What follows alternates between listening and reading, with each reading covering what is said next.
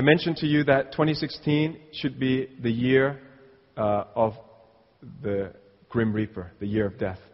And we know that somebody very famous died, so I want to bring a little teaching about death and resurrection based on this very famous news. Carrie Fisher and her mother, Debbie Reynolds, recently passed away one day apart. On the 27th, Carrie Fisher died. On the 28th, Debbie Reynolds died. Both in December 2016. And I want to teach you about something related to end times. First, let me explain. And this is a spoiler alert. Spoiler alert for anyone who's not watched Star Wars Rogue One. Close your ears if you haven't seen it. In Rogue One, several actors appeared as their younger selves. For instance, Carrie Fisher appeared as 41 years younger than she was. So this is Carrie Fisher back in 1977 when the first Star Wars New Hope came out. And this is Carrie Fisher in the recent movie in 2016. Now, you can see it's kind of, to me when I saw it, I know, wow, that's Carrie Fisher. How did they do that? But it's still kind of off, right? It's not completely natural to me. And so she reappeared as Princess Leia with the happy buns there around her ears. And this is Peter Cushing back in 1977 playing Tarkin, and he reappeared as Tarkin in 2016. So how did they do this? Well, this is CGI superimposed on a Norwegian actress. Her name is Ingvild Dila. She was born in 1987. In fact, she wasn't even alive when Carrie Fisher played Princess Leia in 1977. She was born 10 years later. But 40 years later, they figured that, she has kind of, wide round face and big round eyes, similar to Carrie Fisher. And so they had her act while they CGI or impose the old, images of Carrie Fisher on her. Many of you know this, that Paul Walker died in a car accident before they finished Fast and Furious 7. And so this Paul Walker is not Paul Walker. The last scene that you see is CGI superimposed on his brother's face.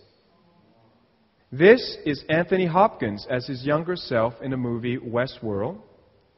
This is not Anthony Hopkins. This is CGI or computer-generated image. This is what he actually looks like. But while he's playing his normal age, they are able to use CGI to make a younger image of him in the same movie.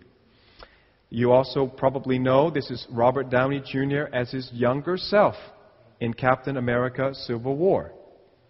Now, does he actually look like that today? No. This is what he looks like today. But again, through computer-generated image, they are able to resurrect him to his younger self. And so I sent out a tweet as soon as I saw this, and I said, the appearance of Carrie Fisher, 40 years younger, is a prelude to the next level of government propaganda and terrorism. The Antichrist will use this technology. I have no doubt about it. They will use this technology to fool people and to make people come back and say things that people want to believe and deceive the world. This technology will be used, and it's not because I have a gut feeling about it, but because Revelation predicted it. Now that you see this being used really in our age for the first time, you can now understand the book of Revelation. If you want to follow my tweet, it's just at Cioccolanti, my last name. Let's read Revelation 13. I'll read it to you from verse 11 down. This is a description of the Antichrist, and I believe we can now understand and get ready for what he's going to do. Revelation 13, verse 11. Then I saw another beast rising out of the earth. It had two horns like a lamb, so it looks innocent. It looks harmless, and it spoke like a dragon. It looks good. That's what we want. We want people who look good. We want the Justin Trudeaus. We want, back in the days when Bill Clinton looked good, right? That's what the voters want. At least 50% of the voters, the female voters, love good-looking guys. That's what they vote for. That's a stat. It's not something I'm making up. It's a politically uninformed vote to just vote for someone based on their looks. But they got at least 50% of the voters going that way, look like a lamb, but they don't care if they speak like a dragon. And of course, I'm not speaking of every female voter out there, but of course, those who are informed can make better decisions. All right?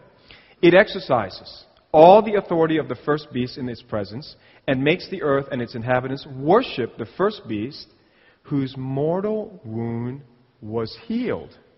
So something's going to happen. There's not even one antichrist. There are two antichrists in the book of Revelation.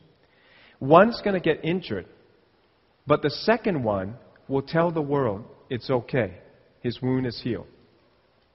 It performs great signs and even making fire come down from heaven to the earth in front of the people.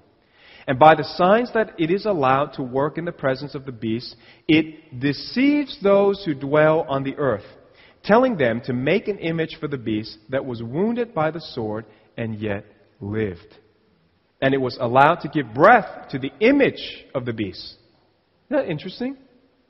It didn't give breath to the beast, it gave breath to the image of the beast. And we live in the age of shallow image. We live in the age where people believe what they see. People believe things that are on Facebook. I'm on Facebook, but I got to verify. People send me news all the time, and they say, did you know this happened? I say, did you verify that? And it turns out, no, it's not true.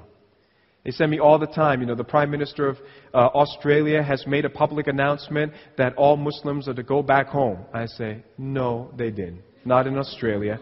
No politician in Australia has ever had the guts to say something that could lose votes like that. They all pander for votes. They'll do anything for votes. You have Pauline Hanson. She says Australia's a white nation. It is a white nation. Can't you look around? Right? Asians could have come here, but we didn't. What's the matter? Every nation has its own ethnic mix, but it's free. It allows people to come in, but it's basically Judeo-Christian. So to me, Pauline Hanson make perfect sense. Right? I'm not speaking about her ethical belief or spirituality. I just think as a politician, to say something that might actually lose you vote, that already earns more trust with me. Right? You just say things to tickle people's ears and get votes. You're just driven by your career. So, it was allowed to give breath to the image of the beast. Well, that sounds like the CGI. The computer-generated image. Even the same word is used. We're living in exciting times, people. I can't understand preachers and pastors who say, we don't want to talk about end times. It's too extreme. Well, hang on a second. This is getting people saved. This is getting people to understand the Bible is true. How can you write this stuff 2,000 years ago unless you are God? So the image, the CGI, I'll say, just to update the word, the CGI of the beast might even speak and might cause those who would not worship the image of the beast to be slain. Also, it causes all, both small and great, both rich and poor, both free and slave, to be marked on the right hand or on the forehead, so that no one could buy or sell unless he has the mark, that is, the name of the beast or the number of his name. This calls for wisdom. Oh, Christians, you need wisdom.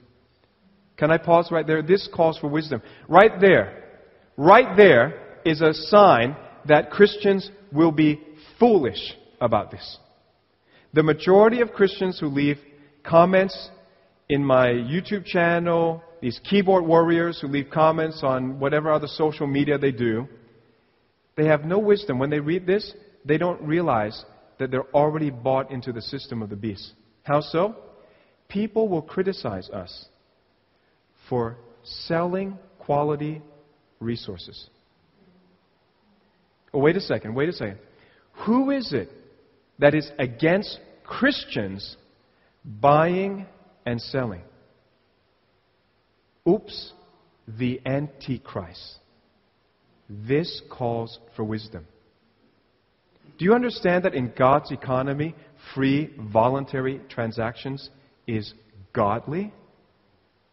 To be able to buy and sell things of quality, to be able to make a living from honestly creating good services and goods, is a godly thing. And the person who doesn't want that to happen is the antichrist, the beast himself. And so many Christians are already on the side of the beast. They say, we don't want you to buy and sell anything Christian. Well, yeah, if you're on so-and-so, they say so-and-so is on YouTube and it's all free. Yeah, if you're recording something in your bedroom and you don't have any staff, you don't have any equipment, you don't have an organization to pay, to fund, to run, then yeah, you're not doing any of that. But we're a Christian organization that's creating Christian jobs, that is involved in Christian ministry.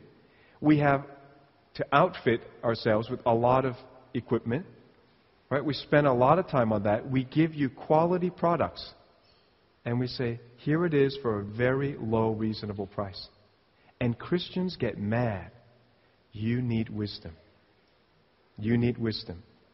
This calls for wisdom. Let the one who has understanding calculate the number of the beast, for it is the number of a man, and his number is 666. And we've done teachings on that. In fact, if you want to learn about it, there's a teaching called 666. Okay, you can Google that or search that in our website, discover.org.au.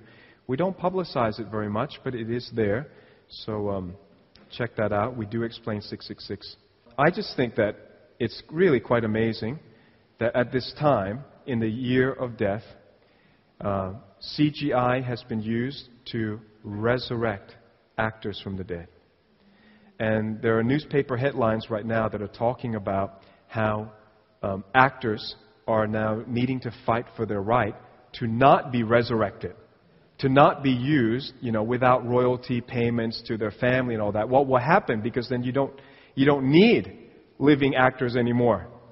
You can keep resurrecting them and use CGI. Right? So right now this is the debate among the Actors Guild. But for us, we're not concerned about that. We're concerned about the fulfillment of prophecy. And it looks like we're in the time where prophecy is going to be fulfilled very soon. So if you see a CGI of somebody, all right, don't necessarily believe it. Right? It's going to be hard for you to know the difference, but expect that the Antichrist will definitely use computer-generated image to lie and to deceive the whole world. Don't take his mark, whatever you do. Amen.